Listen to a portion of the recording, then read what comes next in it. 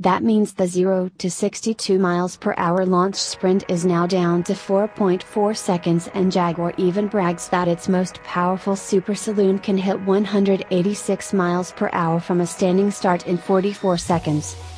Anything else worth mentioning? SVO has announced two new exterior colors, Velocity Blue and Satin Chorus Gray, pictured, as well as subtle exterior changes like a fresh rear spoiler and air intakes with gloss black surrounds. Jag has also updated a couple of things inside, too. The Touch Pro infotainment system now has a larger screen, at 10 inches, and comes with 4G Wi-Fi inside. Wayne Burgess, production studio director at SVO, was interviewed by Amanda Strun in the back of an Jaguar 575 to demonstrate just how quick it can accelerate.